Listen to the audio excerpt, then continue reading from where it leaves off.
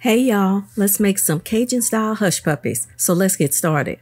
Dry ingredients are cornmeal, all-purpose flour, some Cajun seasoning, baking powder, cane sugar, green onions, tops and bottoms, and some table salt.